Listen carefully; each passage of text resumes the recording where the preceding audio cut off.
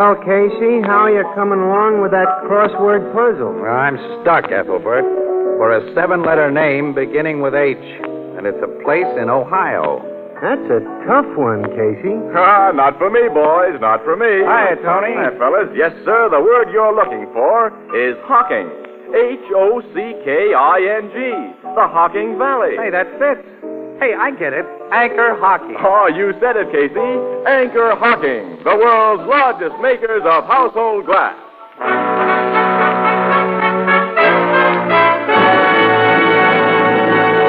Crime Photographer, brought to you by Fire King Oven Glass. Anchor glass containers, Anchor caps and closures.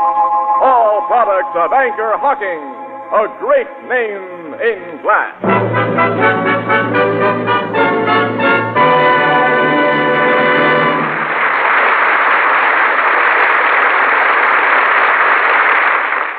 Good evening, ladies and gentlemen. This is Tony Marvin. Every week at this time, the Anchor Hocking Glass Corporation brings you another adventure of Casey, crime photographer, ace cameraman who covers the crime news of a great city. Written by Alonzo Dean Cole, our adventure for tonight, The Red Raincoat.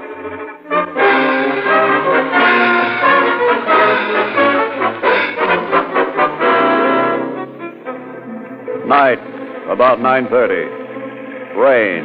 Hard, pelting rain that has driven people indoors and left the streets deserted. At the corner, a bus stops. A woman alights from it. She wears a red, hooded raincoat that covers her head and most of her face. She turns into a side street lined with cheap walk-up apartment houses. Midway of the block, she's about to pass the entrance to an alley when, from its darkness, there's a gunshot. Then another and another. The woman falls. On the street, brakes are hastily applied to a cruising taxi.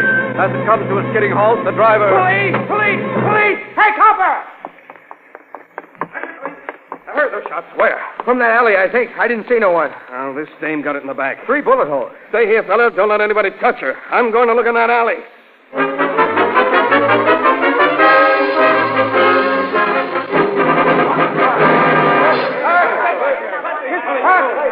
Get back, you people! Get back! This ain't a free show. There's been a murder here. Push him back, Valetti, so I'll have room to shoot a picture. I'm doing the best I can, Casey. Move, you folks, move! That's better. There's one for page 1. Now, That'll be all, Casey. well, look who's finally got here. My old pal Logan. How often do I have to tell you that no press pictures are to be taken at the scene of a homicide until after the police photographers get through? I've got a rotten memory, haven't I, chum? By rights, I ought to take that camera away from you. Oh, no, you wouldn't do that to me, not with all these people looking on. Oh, nuts. You cops, push this mob back. Clear the block so we'll have room to move around. Sergeant. Yes, Captain. Tell me what happened here. I can tell you that, Logan. Yeah? A cab driver, that little guy over there, heard 3 shots fired from the alley here and saw this gal in the red raincoat fold up on the sidewalk. Yeah? A uniformed cop, this guy right here, heard the shots too, searched the alley and found nothing. Well, all the rest is up to you. What does Doc's report show, Sergeant?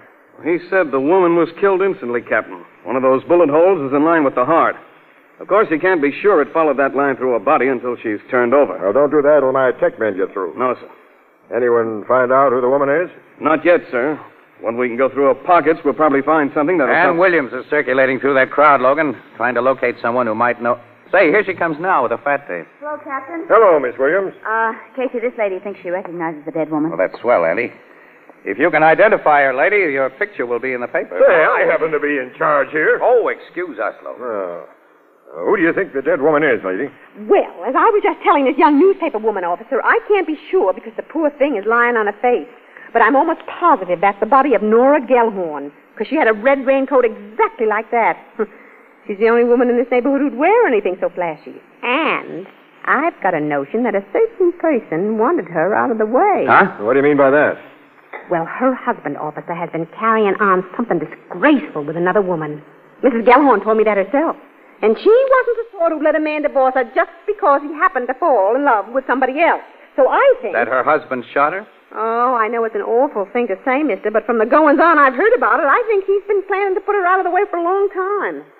As I was saying to my eldest daughter, Eloise, only last night... Where do these Gellhorns live? Oh, over there in the corner building on this side of the street. That's number 371, apartment 4C. I live in the apartment house next door. I'm Mrs. Patch. Mrs. Ida Patch. I said to my eldest daughter only last night Excuse me, Mrs. Patch. Who's the other woman in this case? The one you say Gellhorn's been carrying on with? Oh, her name's Randall, Emma Randall. She and her husband live in the same building as the Gellhorns. Their apartment's directly across from mine. Hey, wait a minute. This Emma Randall has a husband? Yeah, poor man. Hey, you know, he stands in the way of Ferris Gellhorn's plans, too, so if you policemen don't act fast and put that murderer behind bars, We'll act fast, Mrs. Patch, if a checkup shows that your story is okay. Oh, you'll find it's true, all right. I'm not the only person in this block who's been expecting a thing like this to happen. Captain Logan. Yes, Sergeant? The photographers and tech men are finished. You can examine the body now. Come on, Mrs. Patch. I want you to make your identification positive. Oh, I hate to look at the poor thing. Oh, well, Captain, I know my duty. Will you turn the body over, Doctor, so we can see the face? Thanks. She wasn't a bad-looking gal, Annie. Nope. Kind of pretty. Oh. Well, what's the matter, Mrs. Patch? Wait. That isn't Nora Gellhorn. It isn't. No, that's Emma Randall. The woman you said Gellhorn was in love with? Yeah, but that's Nora Gellhorn's raincoat. I'm sure of it now that I see it close. Since Mrs. Gellhorn isn't inside of it, you'll have to revise your theory. I guess you don't think Gellhorn would shoot the woman he's in love with. No, he was crazy about Mrs. Randall. He wouldn't shoot her. Too bad, Logan. For a few minutes it looked as though you had a sweet suspect in a case that was half sewed up. Well, it may still be that way. Mrs. Patch, what kind of a guy is Randall, this dead woman's husband? Well, he's a nice, quiet kind of Quiet man. kind, yeah. huh? Did he know about his wife and Gellhorn? He must have. Everybody knew. He sounds like the answer, Casey. This guy Randall stood all he could, then waited for his wife tonight and paid her off. James Randall wouldn't do that. He couldn't have done it. I'm afraid that's something you can't be sure of, lady. But I am sure. Mr. Randall hasn't been outside of his apartment since early this evening. He was inside it when I heard shooting down here on the street. How do you know he was inside? Well, his living room window was just across the court from mine. One of his shades was up a few inches, and I saw him over there, lying on the couch. You saw him? Well, just by accident, of course. Now, I never spy on my neighbors. Well, that's that, Logan. Yeah. But there's another possible angle. What? That red raincoat. Mistaken identity. Gellhorn may have thought he was shooting his wife. That's it, Annie. Yeah. Wait a minute. Mrs. Patch, you're sure this is Mrs. Gellhorn's raincoat? Oh, I'm positive. I recognize it by those peculiar buttons and that little mended place on the right shoulder. Well, have you any idea why Mrs. Randall should have been wearing it? Well, I suppose Nora Gellhorn lent it to her. Weren't they enemies? Well, not outwardly. Like most jealous women, they made believe they were friends. Would have made things kind of difficult if they didn't, seeing as they not only lived in the same house, but worked in the same restaurant. Worked in the same Yeah, restaurant? Harley's Grill. They're both waitresses there. Do you know if Mrs. Gellhorn or her husband are home now? No, I don't. Their windows aren't on my side of the house. That's too bad. Let's find out for ourselves, Logan. We will, Casey.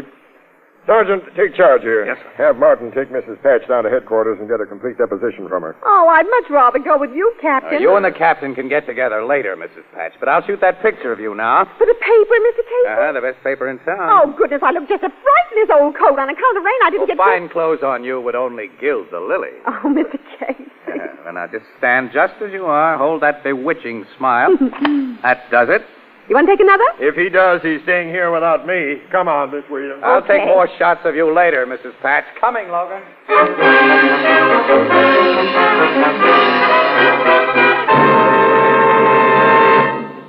With prices mounting everywhere, here's a fact that's worth noting. Right now, on the shelves and counters of your favorite chain, variety hardware and department stores, you will find a wide variety of pale blue Fire King oven glass dishes at prices far lower than you would have paid for any baking dish a few years ago. And each piece of Fire King oven glass, regardless of price, is guaranteed for 2 years against oven breakage. Now is a good time to replace your worn-out kitchen utensils with new and beautiful, easy-to-clean and easy-to-keep clean Fire King oven glass. Remember that Fire King oven glass is not only a sturdy, dependable friend in the kitchen, it is also an adornment to your table. Fire King oven glass is a product of Anchor Hocking. A great name in glass.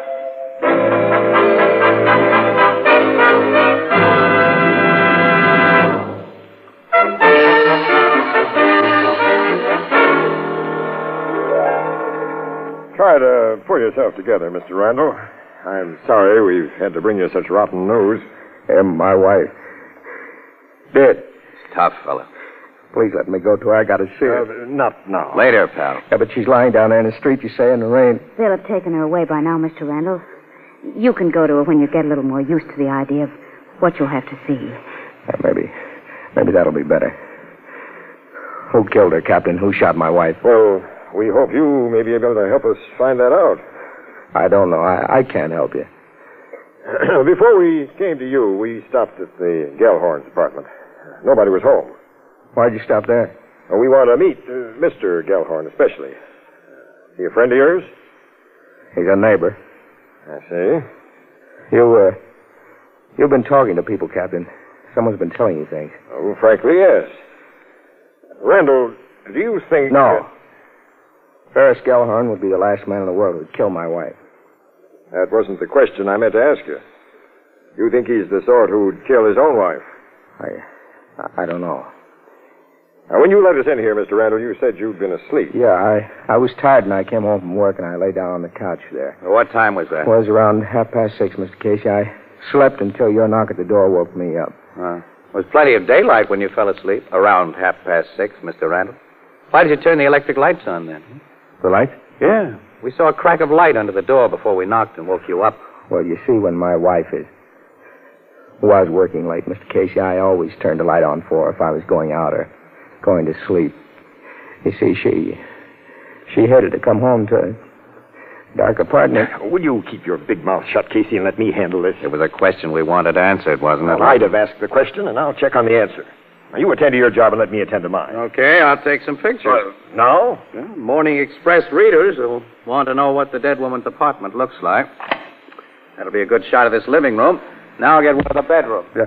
Mr. Randall, you must try to pull yourself together. You just must. Yeah, I'll do my best, Miss Williams. How long had you been married, Randall? 8 years. When did you and your wife meet the Gellhorns? Well, about 2 years ago, Captain. What sort of a fellow is Gellhorn? I hate the guys inside. He's a lousy wolf and a double-crosser. But if you suspect him of her murder, I know you're wrong. He wanted her to live. He didn't want her dead. This man sounds like a square shooter, Captain. Yeah, he does, Miss Williams. Check me down on that, too. So you're back again, Casey. Mm-hmm. I didn't want to miss anything. Who's there? Paletti, Captain. Come in. We found Mrs. Gellhorn. Oh, is this? I'm Nora Gellhorn, Captain. This officer came to the restaurant for me. He told me why. Sit down, Mrs. Gellhorn. I've got to ask you some questions. Just a minute, please. Jim, Yeah, Nora. you know I didn't like your wife. I had plenty of reason not to, but now I'm very sorry for you. Thank you. Now, Captain, what did you want to know?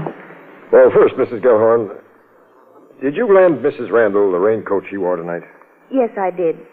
It was pouring when she got through work, and she didn't even have an umbrella with her. I was working late tonight in another girl's place, and I figured the rain had stopped by the time I finished, so I said take my coat. And you remained at the restaurant after Mrs. Randall left there, Mrs. Gellhorn? Yes, I did. I checked, and Mrs. Gellhorn was in the restaurant when Mrs. Randall was shot, Captain. Oh, okay, Paletti. Mrs. Gellhorn, Yes, you said you worked late tonight in another girl's place? that's right. And do you usually come home at the same time as Mrs. Randall? Usually. Did your husband expect you at the usual time tonight? I guess so. I didn't bother to tell him. He doesn't care when I come home or if I come home. That looks like the payoff, Casey. Yeah. You know where your husband is tonight, Mrs. Gellhorn? Well, he told me he was going to the movies. What theater? I don't know. You might find him at any of the neighborhood theaters, except the 4th Avenue. He went there last night to see Lost Holiday. We'll pick him up. Sergeant Flanagan's posted guys at all the theaters around here, Captain. And that Mrs. Patch gave us a first-class description of Gellhorn.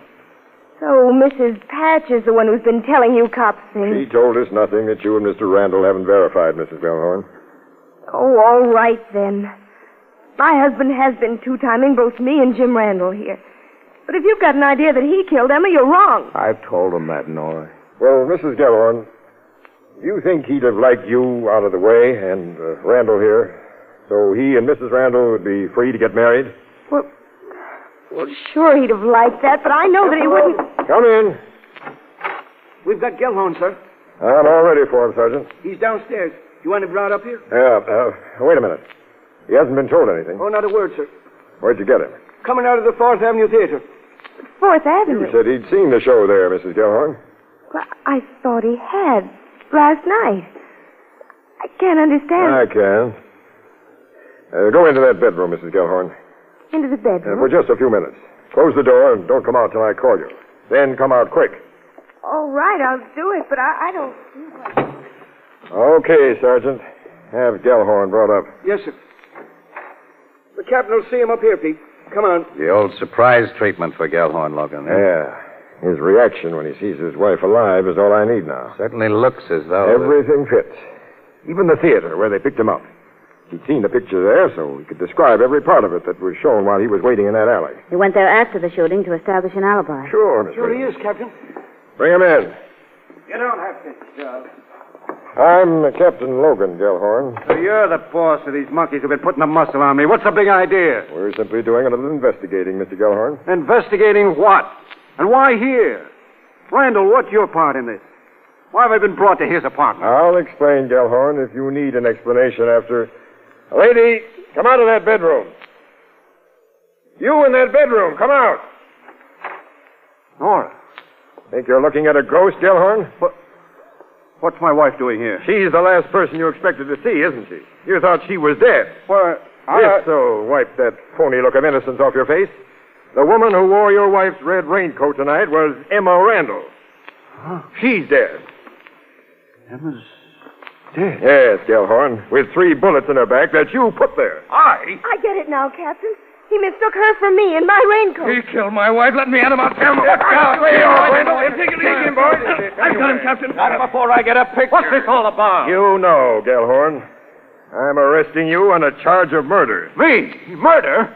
Got a shot of that, too. All right, boys, let's get him back to headquarters. Well, you can't do this. You don't know what you're doing. Well, come on, Casey. This case is all sewed up. Let's get our stuff to the paper. Okay, Annie.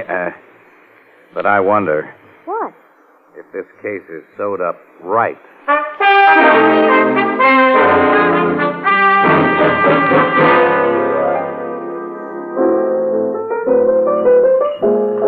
After what you and Miss Williams have told me, Casey, I can't see any doubt of that fella Gellhorn's guiltiness. There isn't any doubt, Ethelbert, except in Casey's much too active imagination. Oh, Annie, you've closed your mind like Logan. Oh. You two had so completely sold yourselves on Gellhorn's guilt before you saw him that nothing could unsell you. It didn't mean a thing to you, for instance, when Logan's big surprise act laid an egg. Oh, that. Gellhorn didn't act as if he was looking at a ghost when his wife stepped out of that bedroom. Well, so what? He probably got a flash of Emma Randall's face after he shot her, realized the big mistake he'd made, and was all prepared. Well, that's possible, yeah. You know, Mrs. Gellhorn took longer than she should have to come out of that bedroom. And then she looked more nervous than her husband. I'd like to know why. Oh, Casey, you're trying to make something out of such little things. The parts of the case fit too smoothly, Annie, as though they'd been oiled by somebody. But I can't figure it out. Oh, nuts. You know, this Gellhorn business is a lot like another murder I read about. It happened over in England. And that's the Haslington murder, yeah. Haslington was the name of the gal who got shot. You know about it, huh? Yeah, Ethelbert. Oh, that's a famous old-timer, Ethelbert. Happened before any one of us were born. It was all news to me when I read it a couple of months ago in a detective magazine. They called it The Case of the Sable Cloak. Case of the Sable... Yeah, detective magazine would. Say, you know, I promised to show you those pictures I took last night that the paper didn't have space for. Yeah, I'd like to see them. Here's a print of the Randall living room. This is the bedroom, and here's Mrs. Patch. And will she be sore because her picture didn't make the paper? She's the woman who gave us the lead on Gellhorn. Ain't she a funny-looking old dame? Look at the... Yes. She's a dangerous old dame, I'll tell. Say, wait a minute. Give me that picture I took of the bedroom. What? I noticed it before, but it didn't register. Look at the pillows on the bed. Well, they're just pillows. Yeah, but they're on top of the bedspread, uncovered. I don't see... Randall's alibi, Annie. What? And, now, wait a minute. Look at this picture of the living room. The window shades are pulled to within a few inches at the bottom. Now, that narrow space is all Mrs. Patch had to look through when she saw Randall lying on the couch. What have pillows in the bedroom got to do That's with... what I'd like to know. Ethelbert, you say you read about the Haslington murder in a recent magazine. Was the magazine True Murder Chronicles? Yeah, but it That was called does The it. Case of the Sable Cloak. What does it? You've been a great help to me tonight, pal, and to Ferris Gellhorn. I? Come on, Annie. We're going to pay another call on Emma Randall's husband. Well, okay, Casey, but I'd still like to know... So would I. But what was the...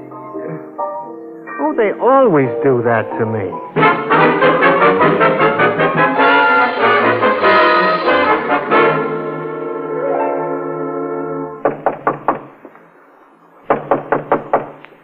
Who's that?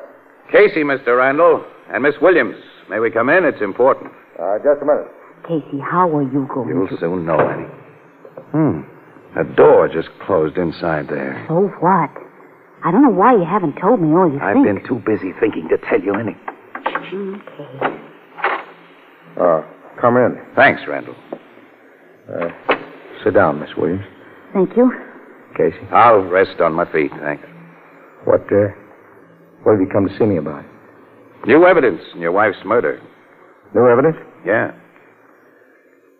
Gellhorn didn't kill her. What do you mean? Say, it's awful stuffy in here. You mind if I lift this shade and raise the window a little? Since you're already doing it. Thanks. Randall, you ever read a story called The Case of the Sable Cloak? No. It's funny. It was published only a few months ago in True Murder Chronicles. And I noticed several issues of that magazine here last evening. Well, those magazines belong to my wife. I never read them. Oh, I see. Well, this particular story told about a rich Englishman who fell hard for a gal named Haslington. He wanted to marry her, but he had a wife. His wife owned a sable coat, and one night he shot and killed a woman who was wearing that coat, but the woman had borrowed it from his wife, and the woman was Miss Haslington. Well, that's like Gellhorn and Emma. Yeah. The cops were pretty sure to remember the famous Haslington case if a similar murder occurred and to jump to a conclusion based upon it, see? If everything was previously arranged to point that way. Don't you think so? I don't know. Oh, sure you do.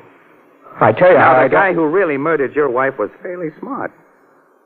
He started to point suspicion toward where he wanted to fall soon after that magazine story gave him his big idea. And he figured a pretty fair alibi. He even had an excuse for a light to burn when it shouldn't have, so he could be seen in a place where he wasn't. What are you driving at? After the murder, he continued to play smart. He denied his belief in Gellhorn's guilt while constantly pointing the finger at him. And he got rid of the clothes he'd worn out in the rain. I looked for them while I was in your bedroom last night. You're accusing me? Because you slipped up on a little detail last night, and because tonight, the two of you made a bigger mistake. Keep away from that door. Come out of that room, Mrs. Gellhorn. Come out.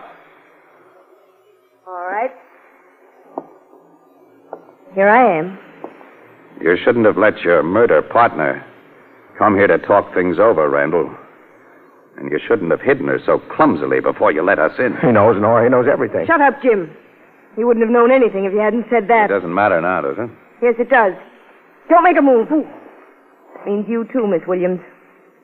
Is that the gun your boyfriend used to kill his wife with? If it is, you'll never prove it.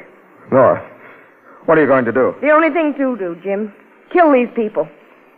They know you killed your wife and that I helped you. They can send us to the chair. You'll never get away with it. We'll tell the police you broke in here and I shot you in self-defense. Just a second, Mrs. Gellhorn. I want to go on living. And I've arranged things so I will. How do you mean? You've forgotten. I opened that window. Window? Mrs. Patch. She's been getting an eyeful and an earful. I'll have you know, Mr. Casey, that I only happened to be at this window by accident. I believe you, Mrs. Patch. Give me that gun, Mrs. Gellhorn. Thank you. Now, you two smart killers, sit down and wait for the cops. Go on, Randall. Phone headquarters, Annie. Okay, Casey. After I phoned City Desk. Oh, but wait a minute. You still haven't told me why those pillows on the top of the bed made We'll them go sick. over to the Blue Note, Annie, and I'll tell you all about it. All right. Oh, Mrs. Patch. Yeah? I guarantee that your picture will be in the Express tomorrow. Oh, Mr. Casey!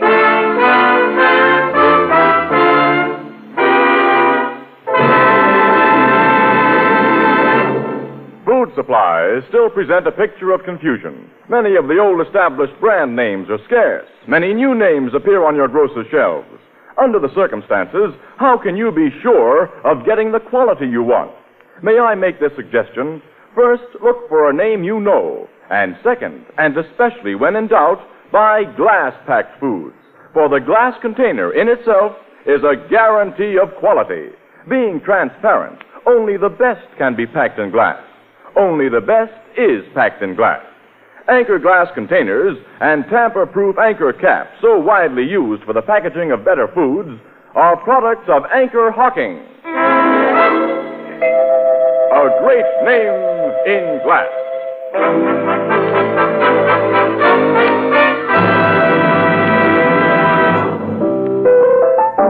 Now, back to Casey and Ann at the Blue Note Cafe. This Randall and Mrs. Gellhorn planned the killing so they could be free to tie up with one another, huh, Casey? That's right, Ethelbert, yeah.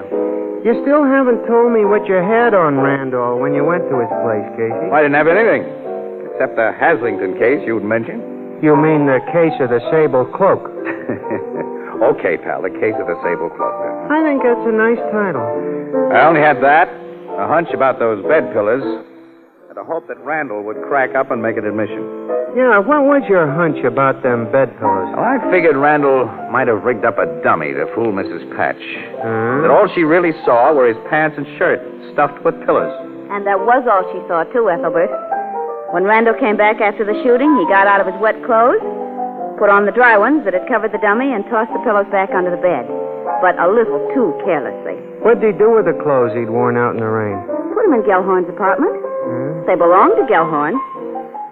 Randall had even worn his things. Say, he and that Mrs. Gellhorn thought of almost everything. Yes, Ethelbert? Almost everything. You know, Casey, it's like my sister Edna says, quote, anything that's not worth doing is not worth doing well. Yeah, unquote.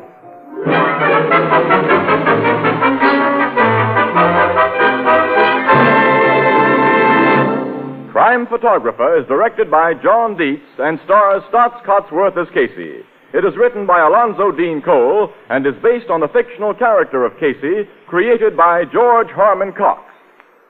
It's lighter, more compact. It requires no deposit, no return to the store. We're talking about that famous Anchor glass beer and ale bottle pioneered by Anchor Hocking. It will shortly be released for civilian use. Watch for it. The new Anchor glass one-way, no-deposit bottle. A product of Anchor Hocking. A great name in glass.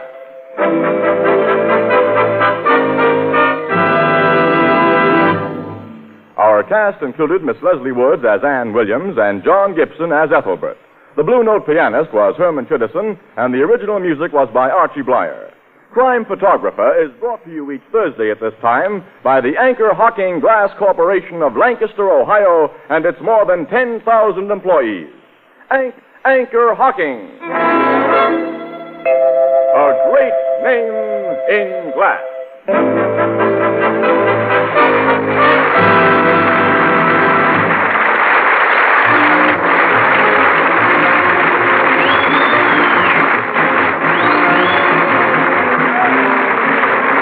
Tony Marvin speaking. This is CBS, the Columbia Broadcasting System.